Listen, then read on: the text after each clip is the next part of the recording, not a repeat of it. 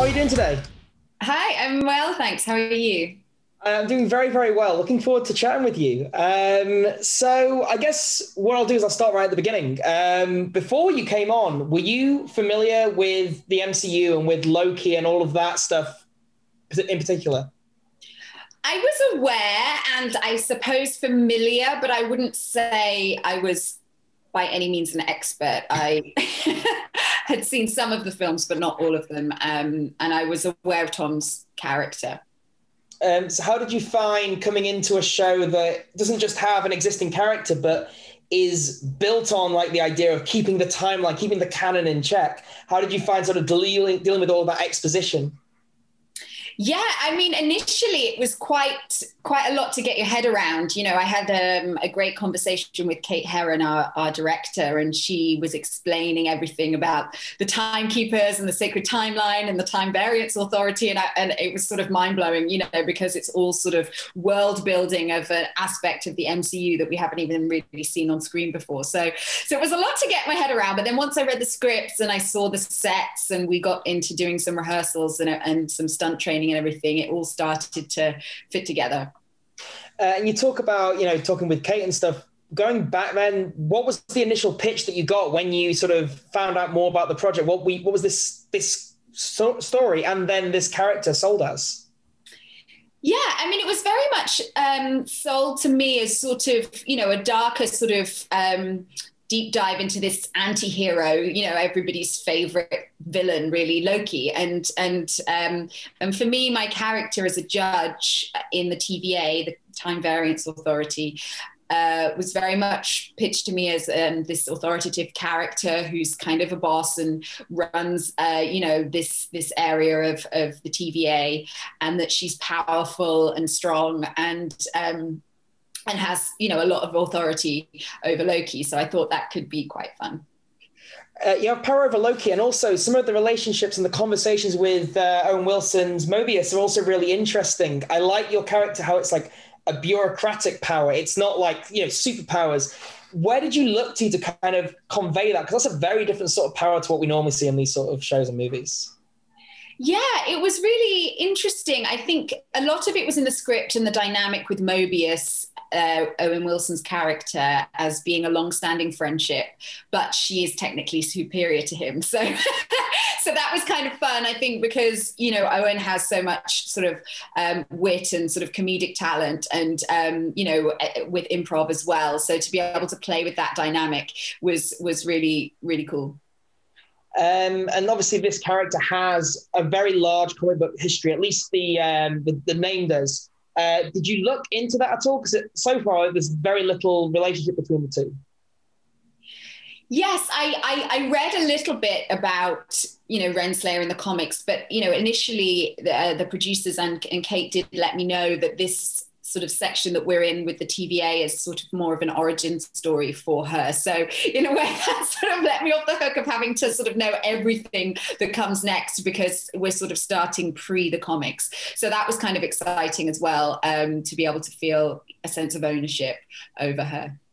And you know, speaking of ownership, one thing talking to some of the other actors on the show today has been the costumes and the way that they sort of built the character around that. Could you talk about deciding the look? Because it's a very sort of stripped down look, like a lot of the TVA. Yeah, I mean, a lot of the costume design was sort of already in place. Even one of my first meetings, there was sort of a mock-up drawing of me in the costume already. You know, they'd already designed the sort of the brown color palette, the browns and oranges of the TVA, that sort of 50s modern style. But we had a lot of fittings with the suit, because, you know, wanting it to feel high status, wanting her to feel like in this tailored, well-fitted suit that sort of also has some movement to it as we get into the fights, you know, with a sort of more of a frock coat kind of tail coat to it. So that was kind of fun. And I think, you know, when I put on the jacket, it makes me sort of stand up straight and, you know, much more aware of my posture, I think, you know, than I would be. And you know, the suit and tie kind of vibe kind of gives you that sort of, you know, formal sort of power energy that she has. Could you talk a bit more to the physical side of her and the fighting side? What sort of fighting style she has gives a bit more an idea of that. Well, you'll have to watch to find out exactly. But I mean, we talked about with our amazing stunt team the idea that Renslayer came up as a hunter originally. So she had a military background. She had fight training in her muscle memory.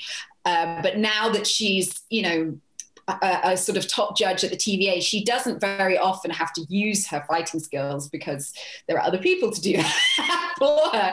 But when she does, it really means something. And she is not scrappy, she is very sort of elegant and sort of minimal in her fighting style because she's very skilled. So we were trying to find a way to make her movement seem,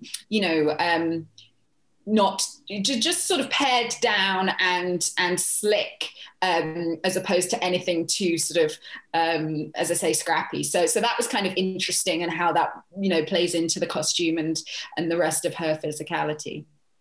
You can't have missed the release of the previous two Marvel TV shows, WandaVision and Falcon and the Winter Soldier. They've been massive. Does that change your perception going into the release of Loki, knowing that these shows can go massive? And does it sort of make it a little more nerve-wracking waiting for the audiences to see this? Well, I try not to pay too much attention because there's only so much you can control as an actor, sort of have to kind of go, I've done my bit now, sort of over to the rest of the world, to enjoy it. So I'm really happy that the other shows have been so successful. And I think it's great for Disney Plus. And I think it's really great that people are so excited to see Loki. But in terms of worrying or trying to control the outcome, I think that's sort of, not the best use of my energy. No, fair enough. Final question, quite quick, so I'm running out of time. Talking to Owen, he described the show as really being about free will. What's your interpretation of what the meaning of the series is? Yeah, that's really interesting. That's definitely one of the themes that we explore. I think, the idea of destiny versus free will, the idea, can anybody ever change? Are we essentially our fundamental nature? Is that who we are for all time, always? Or, can anybody be, can anybody change? Can a villain, change their spots, kind of thing? Or can somebody, are we all good or all bad? That gray area of flawed human beings. So I think those are all really interesting themes that are there, under the surface of the show. I look forward to playing out over the next few weeks. Thank you so much. Have a good rest of your day.